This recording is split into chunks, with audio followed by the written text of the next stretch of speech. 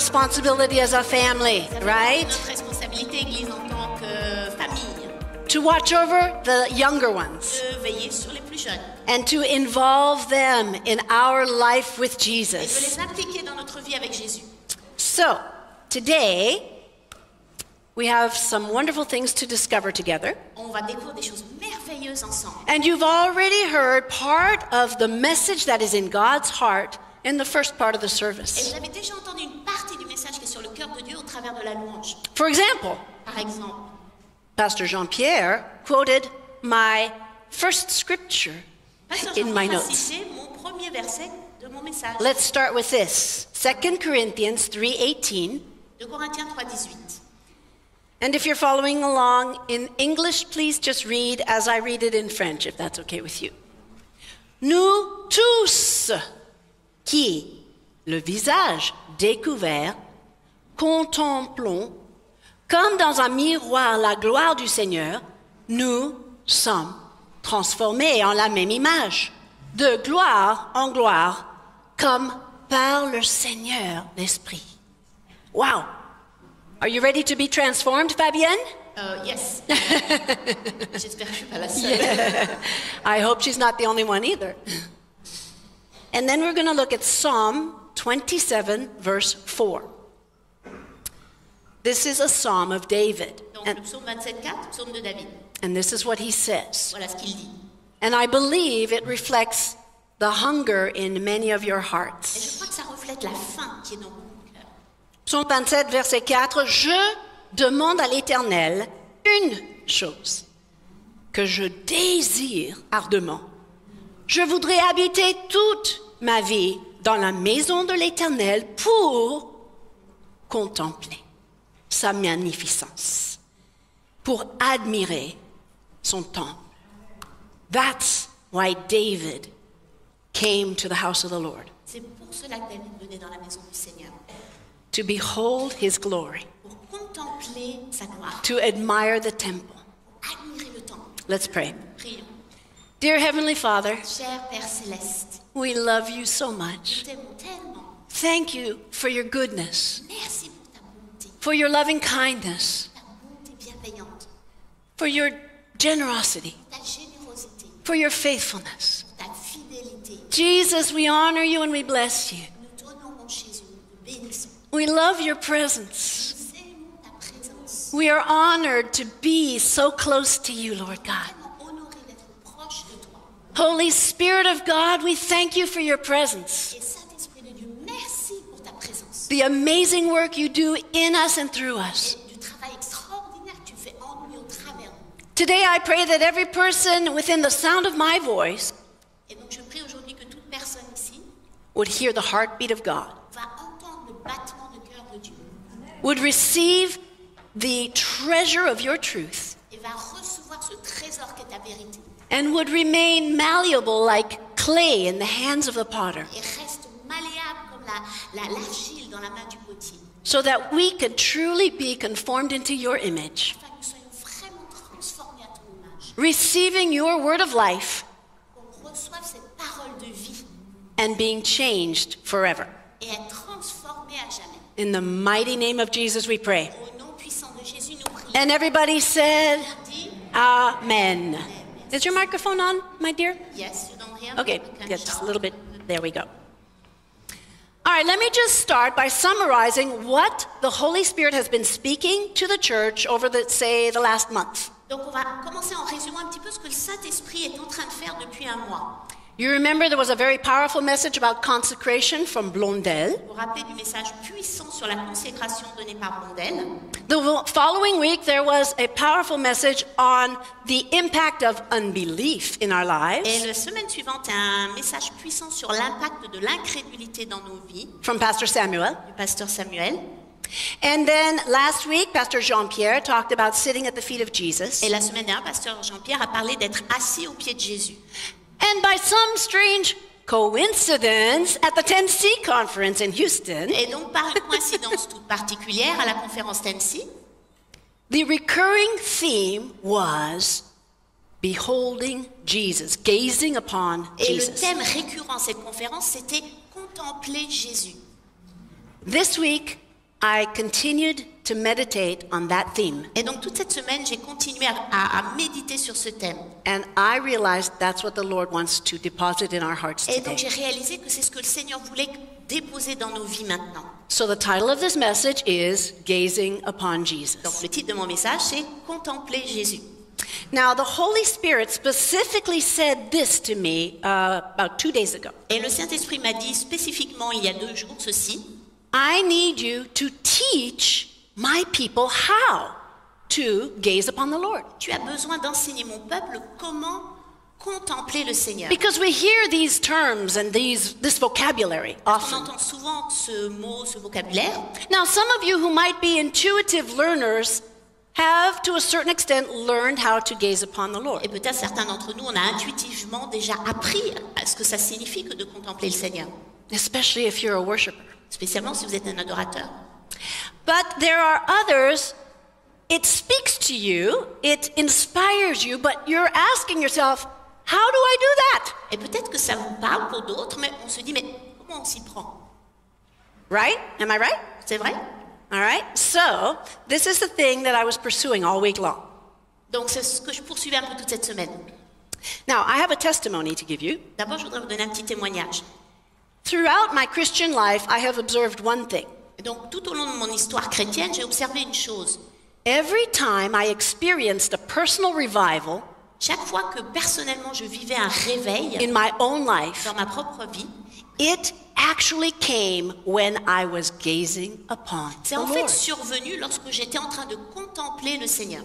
I took the time to focus on Him, J'avais pris le temps de me concentrer sur lui and I felt something awaken in my heart. et quelque chose s'est réveillé, a été suscité dans mon cœur. You see, it wasn't repentance that brought me to that, C'est pas la repentance qui m'a amené à ce point-là, although we need to live a lifestyle of bien que repentance. nous ayons besoin de vivre un style de vie avec la repentance. Because a consecrated life is a life that knows how to repent Parce every que moment. sacré sait comment se repentir à chaque fois que nécessaire. All right? And it wasn't my pleading with God, oh, please send me a revival. Et c'était pas du tout suite à mes supplications, Seigneur, envoie-moi ton réveil. It was when I decided to put everything else aside Mais and c'était focus plutôt on Him. quand j'ai décidé de mettre les choses de côté et de me concentrer sur lui. That is what changes our lives. C'est ce qui va changer nos vies. Along with all of the other good disciplines that we need as disciples. Et avec toutes les autres choses qu'on a besoin de faire en tant que disciples. But this is another discipline to start incorporating into our lives. C'est un autre élément de la discipline qu'il faut incorporer dans notre vie. Because this will allow us to see the work of God accelerated. Parce qu'on va voir ainsi l'œuvre de Dieu s'accélérer dans nos vies. Some of you are a little bit discouraged because you're there going, why doesn't this happen any faster? Et peut-être vous êtes là, vous êtes dit, non, ça peut pas aller un peu plus vite tout ça. Why can't things go better? Est-ce que les choses ne peuvent pas aller mieux? Pourquoi ça ne va pas? You know what? Your frustration won't change anything. La frustration ne va rien changer. Your impatience won't change anything. L'impatience non plus ne va pas changer. What has to happen is a change of mentality which produces a change in Ce qu'il y a besoin, habits. c'est de changer la mentalité, donc qui va produire un changement d'habitude. That's why the Lord is speaking to us today about gazing upon the Et Lord. c'est ce que le Seigneur veut nous dire par rapport à contempler le Seigneur. Now I'm going to tell you a funny story. Donc je vous raconte une petite histoire amusante. Yesterday, I was preparing my house to receive a very special guest. Et hier, je préparais ma maison parce que j'allais recevoir un invité très spécial. So I decided to clean her room so that she could spend the night at my Donc j'ai place. décidé de nettoyer la chambre pour que cette personne puisse passer la nuit. And you know, when I do household tasks, I'm always worshiping the Lord. Et quand je fais le ménage à la maison, je loue toujours, j'adore le Seigneur. So that's what I was doing, just C'est ce que tidying j'étais en train up de faire en faisant les here and petites choses there. à droite et à gauche. And I vacuumed the Et je floor, passais l'aspirateur, just worshiping the j'adorais Lord. le Seigneur. And then I realized I need to open the windows to let some light in. Et donc après, j'ai ouvert la fenêtre pour laisser entrer la lumière. So I drew back the curtain of the Donc j'ai bedroom. d'abord tiré le rideau pour voir la fenêtre. And I was hoping to see the beautiful sunrise because that window faces Et donc east. je m'attendais à voir le merveilleux lever de soleil parce que cette fenêtre fait face à l'est. And it was about that time of day, Et the c'était le sunrise. moment où justement le soleil se levait. Well, I looked at the windows. J'ai regardé la fenêtre, They were filthy. elle était très sale. You know, all the dust that accumulated. toute la poussière qui s'était accumulée, all the filth from the cars and the la birds, poussière des voitures, des oiseaux, and the ces choses, rain, et la and pluie qui avait laissé sa trace. this thick residue made it impossible for me to behold the Et tous ces petits sunrise. résidus collants m'empêchaient vraiment de voir le lever du soleil. And that's when the Holy Spirit spoke to me. Et là, le Seigneur m'a parlé. He said, "It is time for my people to clean the windows of their soul, Et il est temps pour mon peuple de nettoyer la fenêtre de leur âme to behold my glory, pour contempler ma gloire, without the residue of the filth of this world." sans tous ces résidus de toute cette poussière de saleté du monde. That's what he's going to do today. C'est ce qu'il veut faire aujourd'hui. So the next thing the Holy Spirit told me to do, Donc la prochaine chose que le Saint-Esprit m'a demandé de faire, he said, go to the bathroom and get the product that you use to clean mirrors. donc va aux toilettes, prends le produit pour nettoyer les fenêtres, les vitres, Les vitres et les miroirs. les miroirs. So I found this chemical, Donc j'ai trouvé ce produit chimique. and how it works is you spray, Donc vous appuyez dessus, ça spray. and the product loosens the dirt, Et donc ça nettoie un petit peu la saleté. and then you wipe it. Et ensuite vous l'essuyez avec un torchon propre. All right? So I said, okay, Lord, this speaks to me too. Ah, ça me parle aussi, Seigneur. Because you loosen the dirt when you preach your word to us. Parce que tu nous purifies des saletés quand tu prêches ta parole vers nous. But it's up to us to wipe it away. Mais après, c'est à nous de nettoyer To cela, throw it in the garbage can and get rid of it forever. et de prendre ce papier, de le jeter dans la poubelle pour toujours. That's the Holy Spirit. Donc ça, c'est le Saint-Esprit. Psh, psh. My job. Et mon travail à moi, c'est de nettoyer ma fenêtre. This is what has to happen in the windows of our soul. C'est ce qui doit se passer dans la fenêtre de notre âme. To see him in the beauty and the magnificence of his glory Vraiment as he voir la really is. magnificence et la gloire, sa gloire. And then, to confirm this revelation, Et ensuite, pour confirmer cette révélation, look what it says here. 3 en 1. 3 in 1. Father, Son, Le Père, Holy le Fils et Spirit. le Saint-Esprit. So,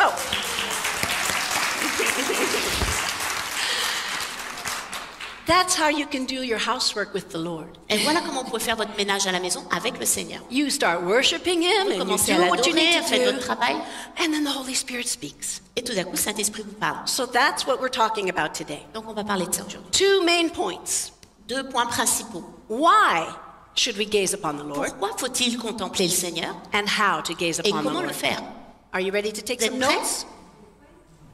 Are you prendre des ready to notes? take some? Notes, de prendre des notes. Because this is meant to develop new skills and new habits in your Parce que le lifestyle. but, c'est de développer de nouvelles habitudes dans votre style de vie. All right, number 1, Donc premier point. under the title, Why Behold the Lord? Pourquoi contempler le Seigneur? Number 1 reason is because this is an invitation for every single one of Parce us. qu'en fait, c'est une invitation pour chacun d'entre nous. It's not just for the worship team. C'est pas juste pour l'équipe It's not d'adoration. just for the pastors. C'est pas juste pour les It's not pasteurs. just for the prayer team. C'est pas juste pour l'équipe de It's prière. not just for the Bible school C'est pas juste students. pour les étudiants de l'équipe. It's biblique. not just for the C'est intercessors. pas juste pour les intercesseurs. Nous tous qui, le visage dévoilé, all of us, Donc that tous, chacun d'entre nous, have been invited on a été invités to behold the Lord. à contempler la gloire du Seigneur. It's kind of like the difference between eating in a restaurant and eating at home with your C'est un loved ones. petit peu comme la différence entre manger au restaurant et manger à la maison. In a restaurant, you have lots of people around you, Au restaurant, il y a plein de gens autour de lots vous, of noise around beaucoup you. de bruit également autour de vous. You've got the waiters and waitresses Il y a coming les to help you. serveurs, etc. Tout le monde qui est là. Interruptions, distractions. Il y a des distractions, des gens qui interrompent le repas. It's nice to do from time to time. Et c'est chouette de le faire de temps en temps. But you're not really able to behold the person sitting across the table from you. Vous n'avez pas vraiment le temps de regarder la personne qui est en face de vous. That only happens when you're home with your loved ones. Et ça se passe seulement quand vous êtes vraiment à la maison avec vos bien-aimés, vous prenez le temps. And the Father has prepared a table for each of you. Et le Père a préparé une table pour chacun d'entre nous. But He's waiting for each of you to turn away from the distractions Mais il s'attend à ce que chacun d'entre vous vous détourniez des distractions and sit down at the table with Him, et que vous vous asseyez à la table avec lui to behold Him, pour le contempler, to look at His heart, to look at Him face to regarder face, son cœur, le regarder face à face, to see Him eye to eye. le regarder les yeux dans les yeux. Revelations chapter 3, verse 20. Donc dans Apocalypse 3, 20, Who's knocking at the door? Qui frappe à la porte? We all know this verse. On connaît tous ce verset. Do you hear the knock in your spirit? Vous entendez dans votre esprit le bruit comme ça? Do you realize that Jesus is waiting to be welcomed in so that you can behold each Est-ce other? que vous réalisez que le Seigneur attend que vous l'invitiez à l'intérieur de vous pour manger avec vous? That's what he says. Anyone who opens the door, I will come in and dine with him. C'est ce qu'il dit. Quiconque ouvrira la porte, j'entrerai, je dînerai avec lui. Beholding Jesus brings you into deeper intimacy. Le Seigneur veut vous entrer dans une intimité plus profonde avec lui. Beholding Jesus brings you into deeper communion. Voilà, il veut vous emmener dans une communion plus profonde. And that happens when you are gazing upon him. Et cela se passe quand vous le contemplez. I actually hear the Holy Spirit right now J'entends le Saint-Esprit maintenant dire, saying to someone or maybe several people, peut-être dire une ou plusieurs personnes, my child, I miss you. mon enfant, tu me manques. You are very aware of the things that have distracted you. Tu as tout à fait conscience des choses qui te distraient. You are very aware of the things that have diminished your pursuit of me. Tu as tout à fait conscience des choses qui a diminué ta soif de me poursuivre. But you have not yet realized how much I missed you. Mais tu n'as pas encore réalisé combien tu me manques. How much I wish we could have heart-to-heart times Combien je désire avoir ce cœur à cœur avec toi. where we do nothing else but see each other face to Où on ne face. fait rien d'autre que simplement se regarder face à face. Can you hear the heart of the Vous Father entendez le today? cœur du Père? Are you ready to start once again beholding Jesus, gazing upon Jesus, Est-ce que vous êtes prêts à nouveau de regarder, contempler le Seigneur Jésus, to go deeper in communion with him, d'aller plus profondément dans la communion avec lui, deeper in intimacy with him? plus profondément dans son intimité? You see, when you behold him, your whole prayer life changes. Quand vous contemplez le Seigneur, votre vie de prière complète va être transformée. You no longer do prayer as an obligation. Ça ne devient plus une obligation, la prière. You pray out of desire.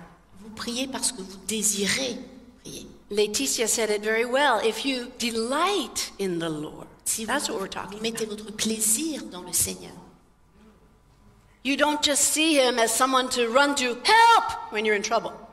vous n'allez pas simplement courir vers lui en criant « à l'aide !» vous avez un problème. You begin to see how important it is for you to cultivate deeper fellowship, deeper communion. Vous allez commencer à réaliser qu'il est important de cultiver une relation plus profonde avec le Seigneur. And as I said, this is for every single person Et comme je l'ai dit, c'est pour chacun d'entre vous, in this room, dans cette pièce connected by internet. et connecté par Internet. Later in the week, if you're watching this message at home, Si vous regardez ce message plus tard dans la semaine à la maison, Jesus is standing at the door of your heart. le Seigneur est à la porte de votre cœur. Et il frappe. And he's going to knock some things out of your life, Et il va jeter des choses de votre vie. I think. Why? Because this is for all of us. Pourquoi? Parce que c'est pour This tous, is, pour chacun d'entre nous. this is not for the privileged elite, C'est pas pour une élite the most privilégiée, spiritual. ceux les spirituels. It is an invitation that Jesus is giving to C'est une each and every one invitation of his qu'il children. lance à chacun d'entre nous. Number 2, Le point numéro 2. why gaze upon Jesus? Pourquoi contempler le Seigneur? Pastor Jean-Pierre made a comment very similar to this when he was sharing earlier. Donc le pasteur Jean-Pierre fait un commentaire similaire à cela. Because Jesus paid the price. Parce que Jésus a payé le prix. He paid the price for your salvation, Il a payé le prix pour votre salut, for your redemption, pour votre salut, rédemption, for your deliverance, pour votre libération for your healing. et votre guérison.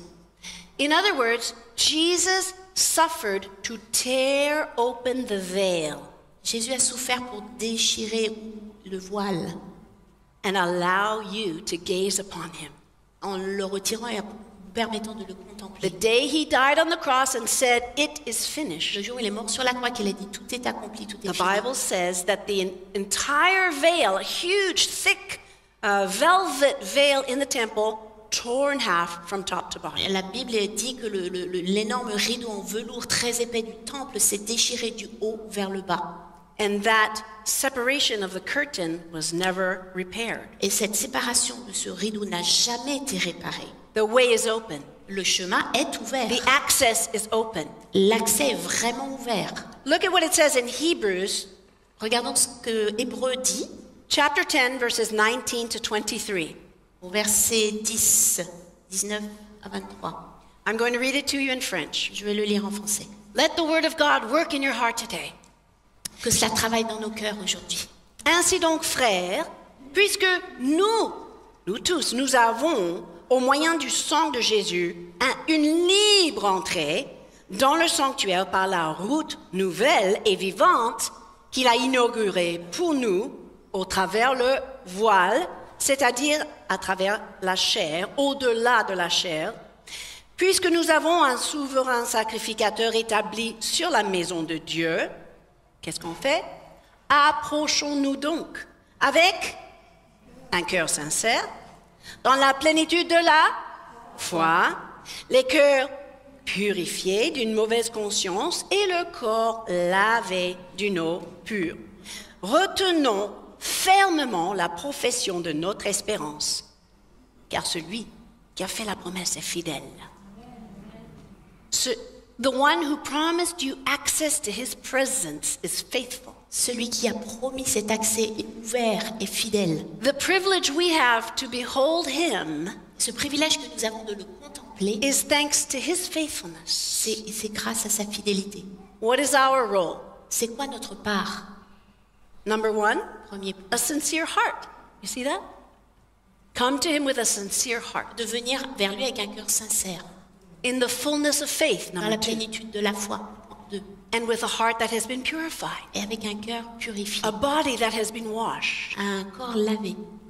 So he is expecting our sincerity and our faith. Donc il s'attend à notre sincérité et notre foi. And then he's ready to reveal himself. Alors il est prêt à se révéler. Because our place, brothers and sisters, is not at a distance. Parce que notre place n'est pas loin, à une distance de lui. Our place is beyond the veil that was torn. Notre place, c'est au-delà du voile. To behold him in all of his goodness and glory. Pour contempler en fait toute sa gloire et sa bonté. To see him for who he really is. Et de le voir tel qu'il est.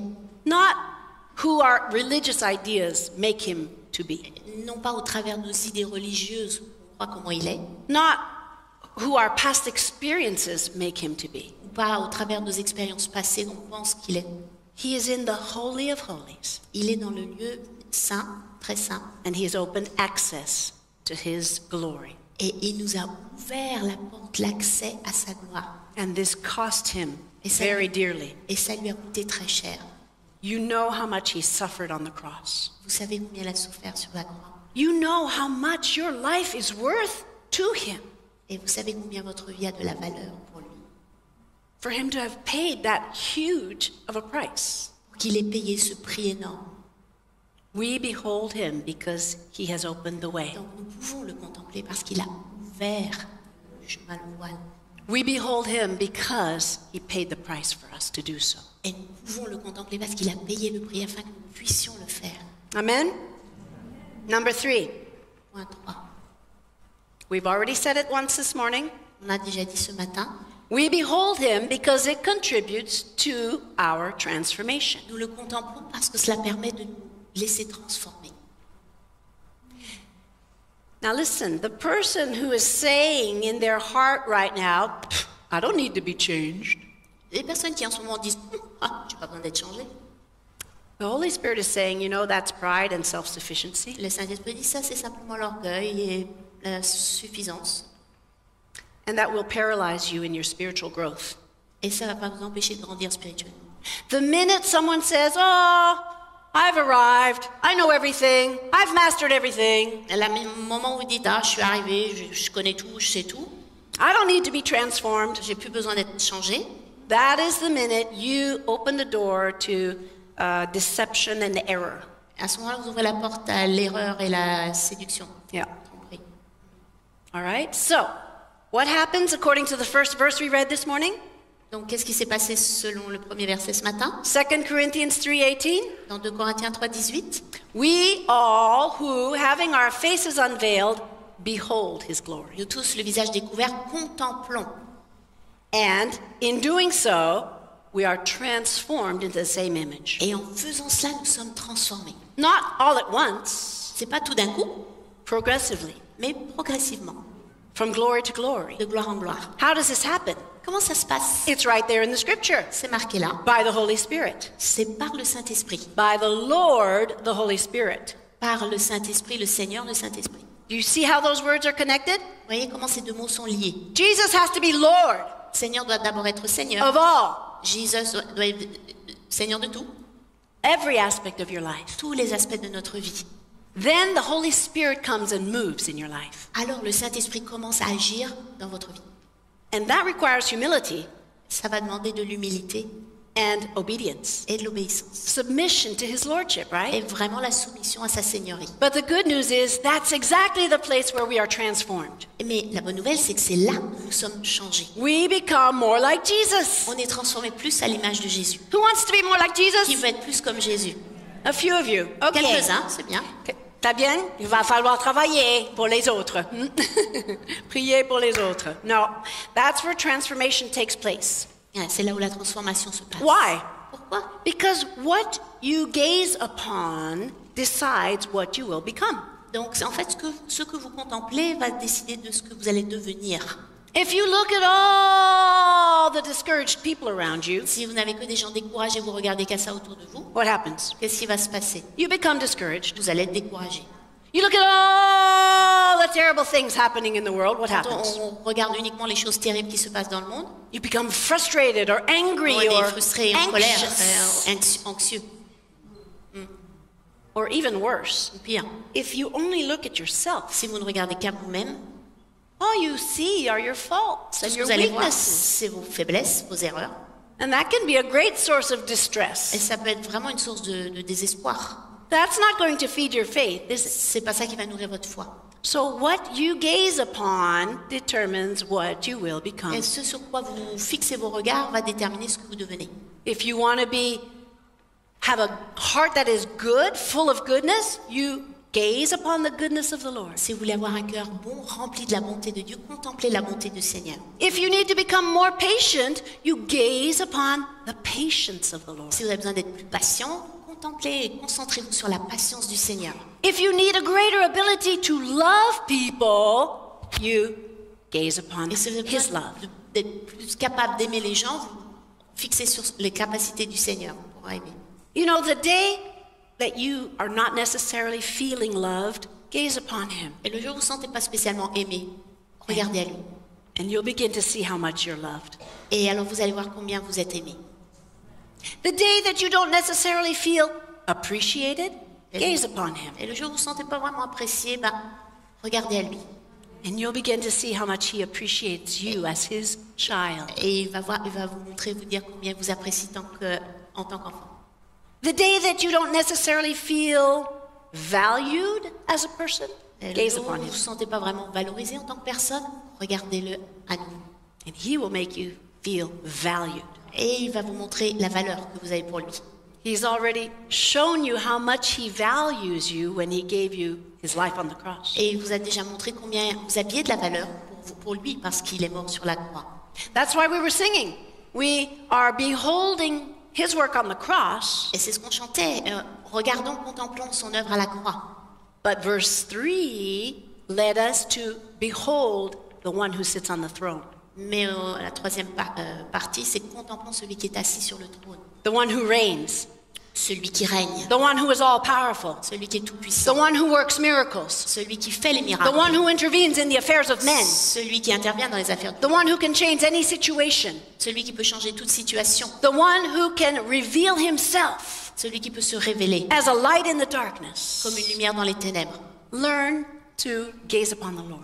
Apprenons à contempler le Seigneur. You will be changed because your vision of things will change. Vous allez être changé parce que votre vision des choses va être changée. You'll begin to see the right priorities and the right Vous allez voir les perspectives. bonnes priorités, les bonnes perspectives des choses. And when your vision changes, your mentality Quand votre changes. vision change, votre mentalité va changer aussi. And when your mentality changes, your daily habits Et change. quand votre mentalité change, vos habitudes quotidiennes vont changer. And when your daily habits change, your behavior changes. Et quand vos habitudes quotidiennes changent, donc votre comportement change.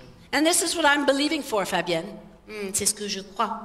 One day, Un jour, when people look at Kathryn, quand les gens vont regarder Catherine, they're not going to see Kathryn. ils ne vont pas voir Catherine, They're only going to see ils Jesus. vont voir que Jésus. That's Amen. my heart's cry. C'est vraiment le cri de mon cœur. And I believe it's your Et je desire crois que as c'est well. votre désir aussi. Amen. Amen. So far, we have seen why do we gaze upon the Lord? Donc jusqu'à présent, on a vu pourquoi contempler le Seigneur. Because it's an invitation for all of C'est une us. invitation pour tous, Because Jesus paid the parce que price. Jésus a payé le prix, Because it contributes to our transformation. parce que ça aide vraiment à notre transformation. Now, number 4. Et le quatrième point, Because when you see him face to face, you hear his voice even better. parce que quand vous le regardez face à face, vous entendez sa voix bien mieux. Sometimes it happens when we're translating, right? Et des fois, ça se passe avec la traduction. We have a bilingual congregation, so we do bilingual services. Donc on a une assemblée bilingue, donc on fait des services, des cultes bilingues. But sometimes when the speaker turns their heads in this direction, the translator is not distinguishing everything they Et say. c'est vrai, lorsque la personne qui prêche tourne son regard là-bas, le traducteur, il a du mal à comprendre. But when we are looking Ouais, at each quand on se other, regarde face à face, we understand each other's words. Much better, on And we know s'entend exactly beaucoup what mieux. to say. Et on sait exactement ce qu'on se dit. You see the difference? Voyez la When I'm différence. gazing upon him, I hear his voice even better. Donc quand je contemple face à face, je l'entends mieux. Let me share an amazing experience with you from the Bible Donc je vais d'abord vous raconter une histoire extraordinaire de la Bible.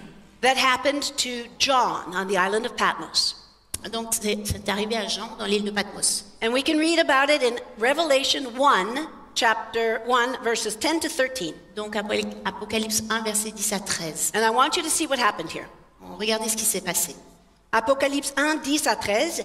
Je fus ravi en esprit au jour du Seigneur, et j'entendis derrière moi une voix forte, comme le son d'une trompette, qui disait, ce que tu vois, écris-le dans un livre, et envoie-le aux 7 églises. Et il a nommé les 7 églises. Et, la suite est importante, et après, non, attends, je me retournai, ok? Il était là comme ça, il entend derrière lui une voix, je me retournai pour voir, pour connaître, pour discerner, d'autres termes, pour discerner quelle voix me parlait. He was turning towards the sound in order to discern the voice of him Donc who il was se speaking. tournait vers d'où venait le son pour discerner quelle était cette voix. Et après m'être tourné, so only once he was back in that position, Et seulement une fois qu'il s'est tourné, je vis 7 chandeliers d'or, so 7 lampstands which represent the 7 donc les churches. 7 chandeliers d'or qui représentaient les 7 Et, églises. et c'est ça la partie que je veux souligner, et au milieu de ces églises, de ces chandeliers, quelqu'un. Pas n'importe qui. Quelqu'un qui ressemblait au Fils de l'homme, vêtu d'une longue robe, ayant une ceinture d'or sur la poitrine. And the description continues way beyond verse 13. Et donc la description continue jusqu'au verset 13. Sometimes the same thing happens in our hearts. Des fois, c'est la même chose qui se passe dans nos cœurs. We hear noise. On entend un bruit, We begin to detect something going on. on détecte un truc qui se passe. But it's only when we turn our heads, gaze upon the Lord, Et c'est seulement lorsqu'on tourne notre tête et qu'on regarde au Seigneur that we see His presence in the midst of us. qu'on découvre la présence du Seigneur au milieu de nous, The midst of this church, a lampstand. au milieu de l'Église en tant que chandelier. Like John saw the presence of the Lord in the midst of the 7 Comme churches. dans John, donc c'était la présence du Seigneur au milieu des 7 églises. But not only that, he began to see details about who the Lord was, Mais non seulement cela, mais il a commencé à découvrir des détails de qui était le Seigneur. how he was dressed, comment il était vêtu, what he looked like, à quoi il ressemblait, the fire of love in his eyes, le feu d'amour qui était dans ses yeux, the hair like wool, les cheveux comme de la laine, the crown upon his head. et donc la couronne sur sa tête. It was only when he began to gaze upon the Lord Et c'est seulement une fois qu'il a commencé à contempler le Seigneur that he saw the real Jesus, qu'il a vu le véritable Jésus, the one and only way, truth, and life, le véritable vrai Jésus, the one and only King of Kings, le seul roi des rois, the one and only Lord of le Lords, seul Seigneur des the seigneurs. one and only who triumphed over sin and death, C'est le seul qui a vaincu sur la mort et le péché. the one and only who has conquered Satan and the kingdom of Le darkness. seul qui a conquis Satan. Donc, That only happened et ça s'est seulement passé when he turned his head to gaze. quand il a tourné sa tête et a contemplé. I think some of us need that. Je crois que certains d'entre nous ont besoin de cela. Because we go through life thinking about or perhaps appreciating the work of the cross, which is good.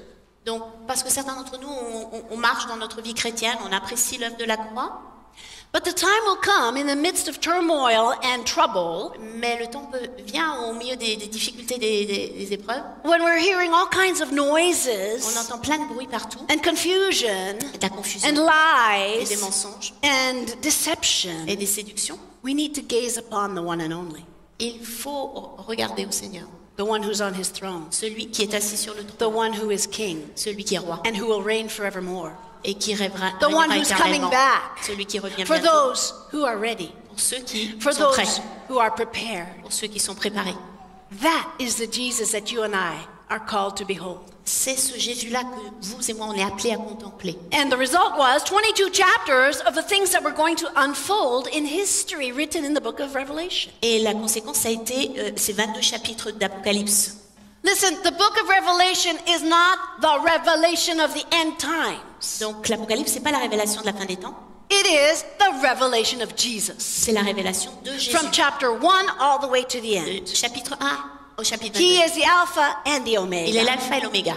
So that's who we need to be looking for when things are going terribly wrong in Et our c'est ce qu'il va world. falloir rechercher lorsque les choses vont aller de mal en pis. That's who we need to turn to fix our eyes upon. C'est vers lui qu'il faut tourner ses regards. Because we will hear his voice better. À ce moment-là, on entendra mieux sa voix. Number 5. Point 5. Why do we behold the Lord? Pourquoi contempler le Seigneur? Because we will be more productive in the harvest. Parce qu'on portera beaucoup plus de fruits dans la moisson. We'll finish this part with this verse. John chapter 1, Donc on termine avec Jean 1, verse 29. au verset 29. This is John the Baptist. Jean le Baptiste. I want you to see what happens. We're going to read verse 29 and then jump to verse 32. On va lire le verset 29 et ensuite on saute à 32. Écoutez bien. Le lendemain, il vit Jésus. Il contemple Jésus. Il voit Jésus, ok? C'est Jean-Baptiste. Venant à lui, et il dit quelque chose. Il ne dit pas coucou. Il ne dit pas bonjour. Il ne dit pas salut rabbin. Non. Qu'est-ce qu'il dit? What does he say? Voici l'agneau de Dieu qui ôte le péché du monde. Il n'a pas dit voici un nouveau rabbin. He didn't Voici- say a new rabbi Voici un nouveau prophète. or a new prophet. No, no, no, no. He turned, he saw, he beheld. Il And he s'est announced. retourné et il a vu. He announced what he saw. Et il a annoncé ce qu'il a vu. That's evangelism. Ça, c'est That- l'évangélisation. Is testifying. Ça, c'est témoigner. You announce what you've seen. Vous annoncez ce que vous avez vu. Voici l'agneau de Dieu qui ôte le péché du monde. Il n'a pas dit juste pardonner, mais il a ôté le péché du monde. Now verse 32, please follow along. Verset 32. Still talking about John the Baptist. Toujours Jean-Baptiste. Jean rendit ce témoignage. J'ai vu l'Esprit descendre du ciel comme une colombe et s'arrêter sur lui. Je ne le connaissais pas. Mais celui qui m'a envoyé baptiser d'eau, celui-là m'a dit, celui sur qui tu verras l'Esprit descendre et s'arrêter, c'est celui qui baptise du Saint-Esprit. Et j'ai vu. Mes yeux se tournent vers lui, j'ai contemplé. J'ai vu, j'ai rendu témoignage qu'il est le Fils de Dieu. John the Baptist realized that this man approaching upon whom the Spirit rested was the Son of God. Il a réalisé, Jean-Baptiste, que cet homme qui s'approchait, sur lequel l'Esprit était descendu, était le Fils de Dieu. Maintenant, regardez la suite. Le lendemain, Jean était encore là avec 2 de ses disciples.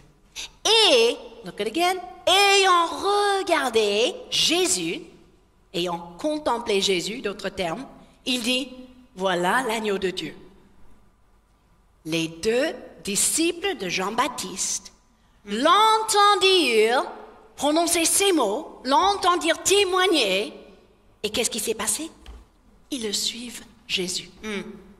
This is the best tool you can have in evangelism. Ça, c'est le meilleur outil que vous puissiez avoir pour l'évangélisation. When you're giving your testimony, it's not for the sake of simply telling a story. Quand vous donnez votre témoignage, c'est pas juste le fait de raconter une histoire. When you're preaching the gospel, it is not to get into an argument or a debate with somebody over doctrine. Quand vous prêchez l'évangile, c'est pas juste pour entrer dans des discussions. It is to say, this is the man we're following. Pour dire, voilà, c'est cet homme que nous suivons. This is the Lamb of God who takes away the sin of C'est the lui world. l'agneau de Dieu qui prend le péché du monde. This is the Son of God. Ça, c'est le Fils de This Dieu. is the Savior of the world. Ça, c'est le Sauveur. This is the King of glory. C'est lui le roi de This is the gloire. Lord of lords. C'est lui le This Seigneur des is the seigneurs. Alpha, the Omega. C'est l'alpha et l'oméga. This is the master of all humanity. C'est lui le maître de toute l'humanité. When you introduce Jesus to someone, there's no more argument. Donc, quand vous présentez Jésus à quelqu'un, il n'y a pas de discussion. Your testimony is not just words. Donc, votre témoignage, c'est pas juste des paroles. It is presenting, it is introducing a person to C'est the de person. présenter une personne à ces gens. Now, before you use words to do that, Donc, avant d'utiliser des mots pour cela, make sure they see Jesus in your actions. assurez-vous qu'ils voient Jésus dans vos actions. Amen? All right, so that's covering why. Donc, voilà tout le point de pourquoi. The second part of this La is deuxième partie, how to do it. We're going to Comment le talk faire. in practical terms now. en termes pratiques. 4 points. Donc 4 points. And after the 4th point, we're going to have the worship team come up and lead us in that song again. Et donc après, on aura l'équipe de louange qui va venir et on va chanter à nous. Number 1, how to behold the Lamb Comment contempler le Seigneur? in His Word. Dans sa parole. That's the first place. C'est le premier endroit. You're not using your imagination to invent something, Vous okay? n'utilisez pas votre imagination pour essayer d'inventer et créer quelque chose. The Holy Spirit will reveal, in fact, who He is in the Word of God from Genesis to Revelation.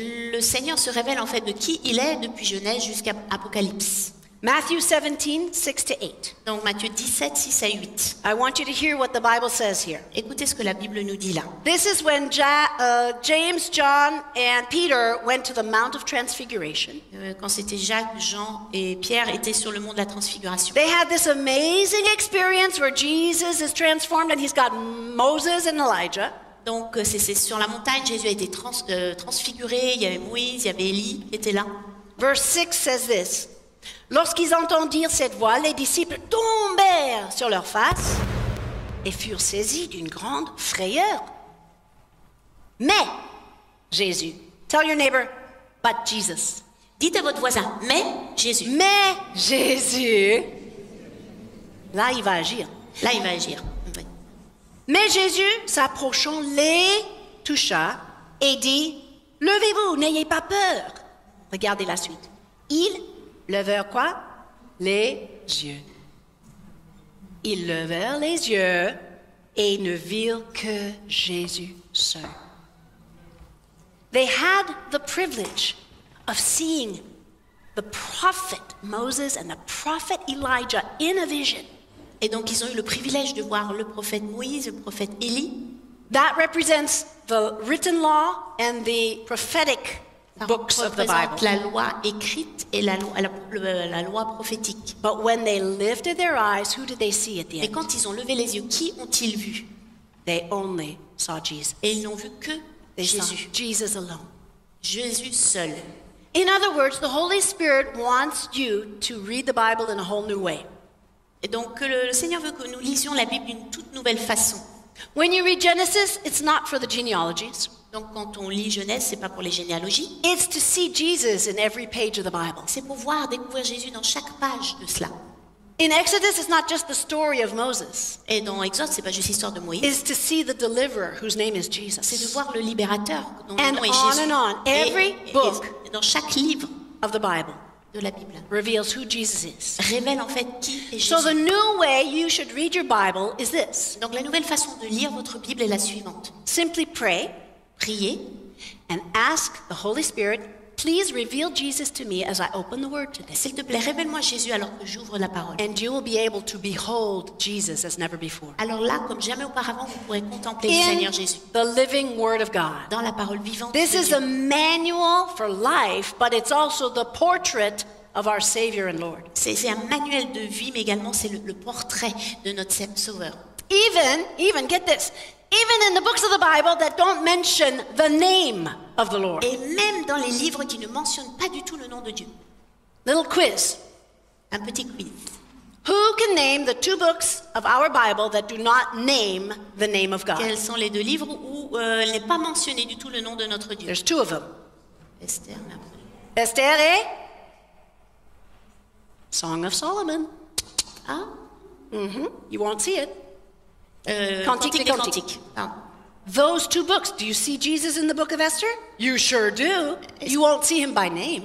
On ne le voit pas dans le livre d'Esther avec son nom, mais pourtant il est présent. You see his action, you see his presence, you On see voit sa his présence et son inspiration, action, you son see his inspiration intervention. et son intervention. And who's the bridegroom representing in the Song of Solomon? Et dans le Cantique des Cantiques, qui est ce fiancé, ce Pretty bien-aimé? obvious, right? C'est évident. It's our bridegroom coming C'est back to notre us. bien-aimé. See Jesus, behold Jesus, gaze upon Jesus in his word. Donc, regardez Jésus, contemplez, fixez les yeux sur Jésus. Ask the Holy Spirit to tear back the veil so you can see him. Demandez-lui d'enlever le voile pour le voir. Number 2, Deuxième, we talked about this in worship. on en a parlé dans l'adoration. You know, it's time to stop just focusing on the screen.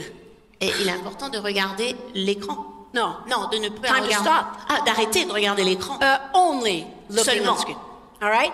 The songs on the screen guide us to bring us into unity. Parce que ces chansons nous dirigent simplement dans l'unité. But it's when you close your eyes and you see him and him alone, Mais c'est seulement quand vous fermez vos yeux et que vous contemplez, That que vous le voyez lui seul, start to worship in spirit and in truth. que vous commencez à le louer, à l'adorer en esprit, en vérité.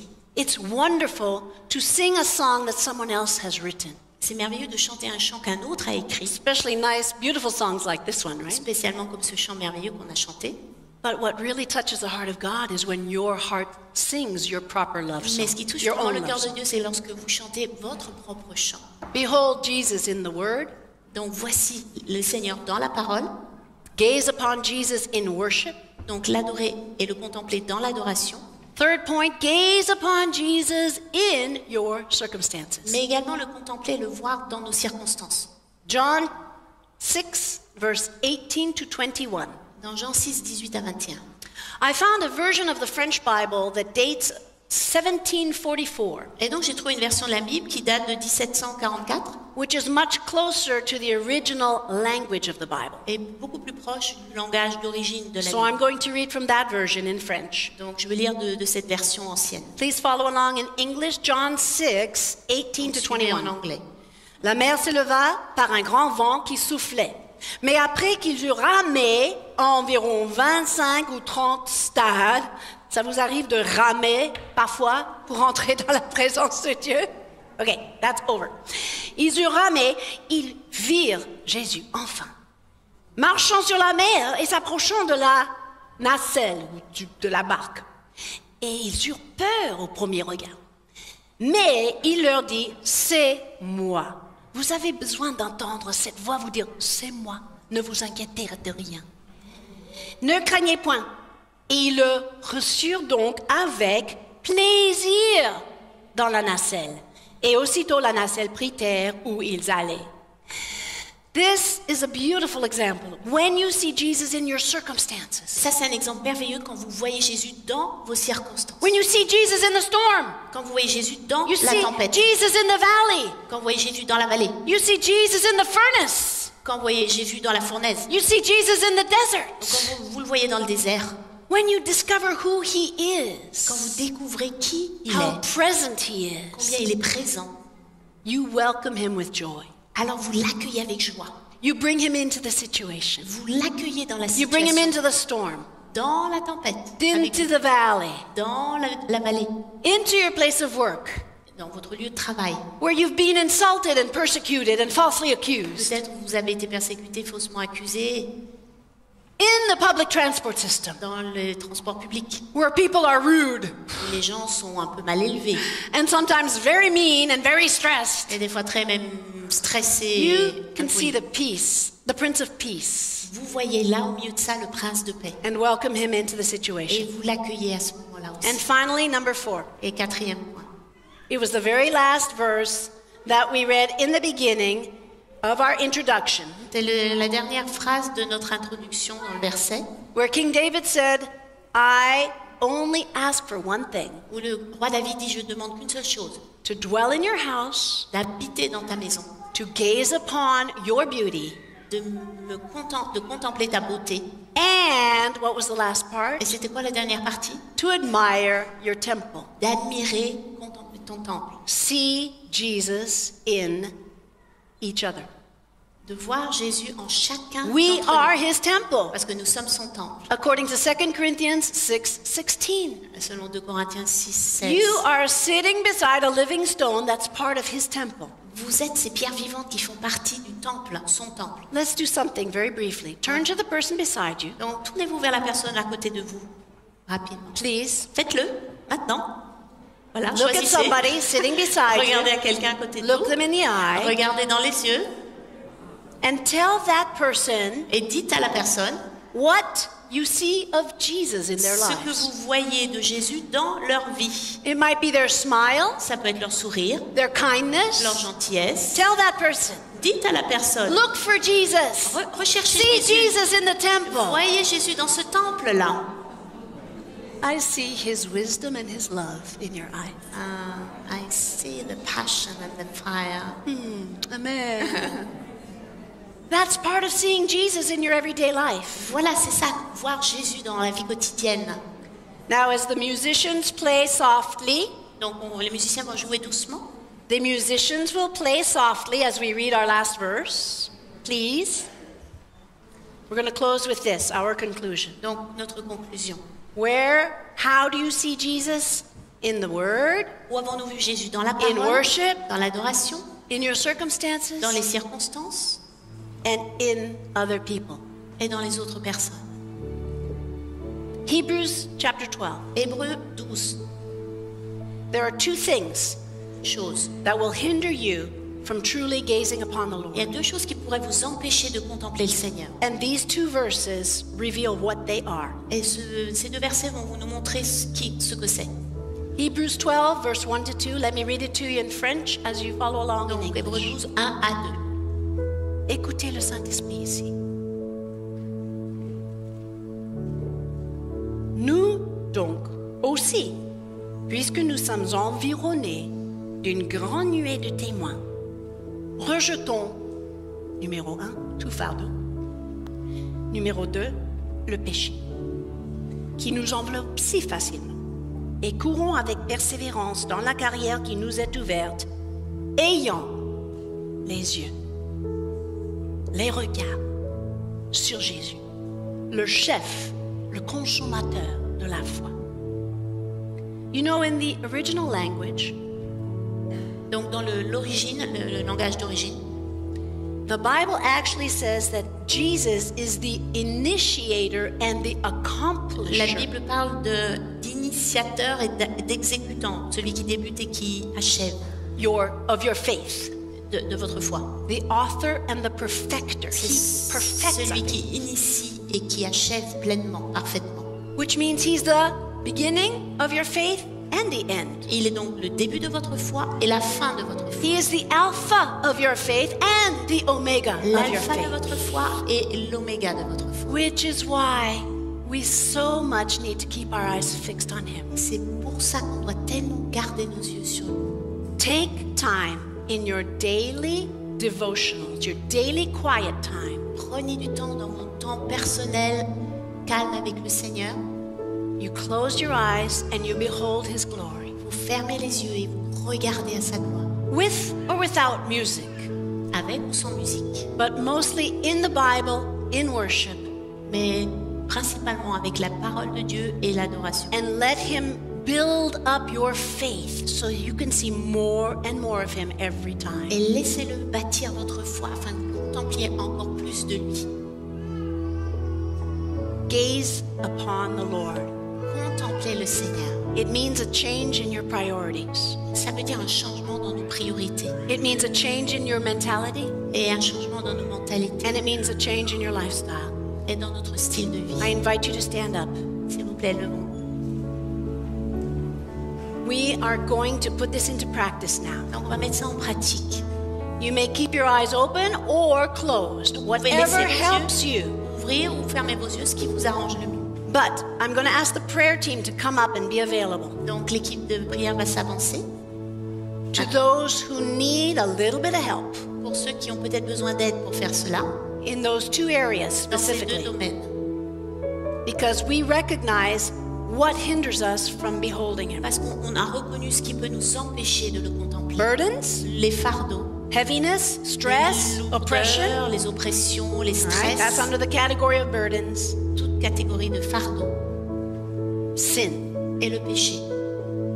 When you confess your sin, God is righteous to forgive Quand vous confessez votre péché, Dieu est juste pour pardonner and to purify. et pour nous purifier. And if you know today that your sin has hindered you from gazing upon the Lord in all of His beauty, Et si vous savez que votre péché vous a empêché de contempler le Seigneur dans toute sa beauté, if you've been compromising in your Christian walk si vous avez fait des compromis dans votre vie chrétienne, and justifying the things that you do, en justifiant les choses que vous faites, it will hinder you from seeing the glory of the Lord. ça sera un empêchement pour vous de voir la gloire de Dieu. So for those of you who need a little bit of help from the prayer Besoin team d'aide, donc l'équipe de prière est in là, these two dans areas ces deux domaines, to get rid of your pour burdens se débarrasser de fardeaux and to get rid of your sin. et être débarrassé de votre péché.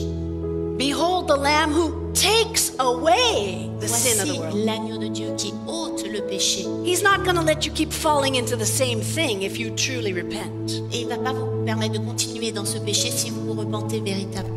And for the rest of us, I invite you to raise your Et pour hands. tous les autres, levons les yeux vers le Seigneur. If you need prayer, come forward now. Si vous avez besoin de vous avancer, Do it now. faites-le maintenant. Do it now. Maintenant. Don't stay in your Ne place. restez pas à votre And the place. rest of us, our hands raised. Et les autres, nous élevons nos mains. Fix your eyes on Fixe vos yeux Jesus. sur Jésus. He is the Lamb upon the throne. Il est l'agneau sur le trône. And because He's on the throne, He rules in everything. Et parce qu'il est sur le trône, il règne en toutes choses. Let's gaze upon Him. Contemplons-le maintenant. And as we sing this song. Alors qu'on chante le chant.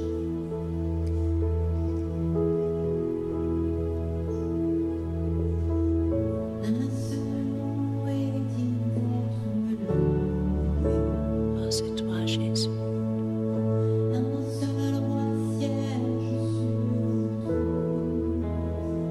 Tu es haut et élevé.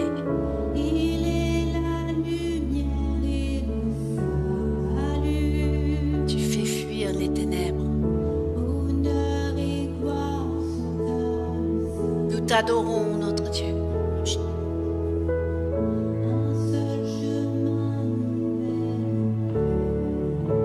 Tu nous as donné accès au Père.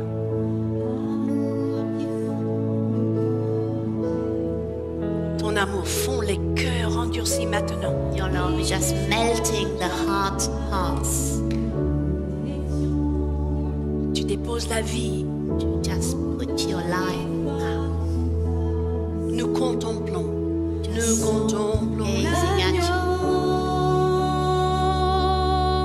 Voyons le Fils de Dieu sobre ses pieds. Sa couronne brille de son côté. Voilà le prix qu'il a payé pour ta vie. The price paid for your life. Contemplons l'agneau. Voyons celui qui est à jamais glorifié. Son regard regard est sur chacun de vous. His eyes are upon each Contemplons one of l'agneau. us. Contemplons. Tous ensemble. Voyons le Fils de Dieu, le Sauveur crucifié.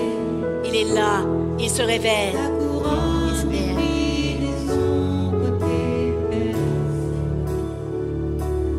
Il est digne. Approchez-vous. Si vous avez besoin aujourd'hui de changer votre vie, il est Just temps. come near if you have changed your life. Plus d'hésitation, Don't hesitate.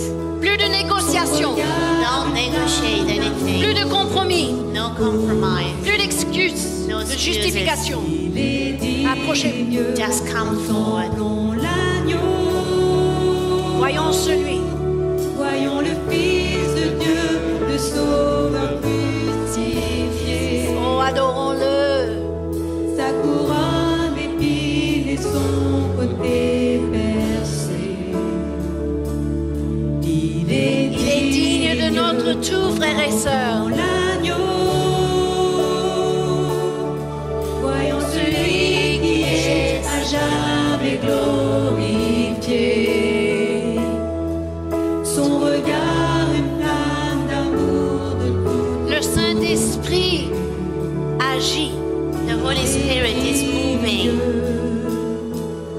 Maintenant, now. il révèle les saletés He et just vous brings demande de les essuyer. to the light, you know, the filthy things. Just wipe them out. Pour que tu ne vois que lui seul. So that you can see Him and Him only.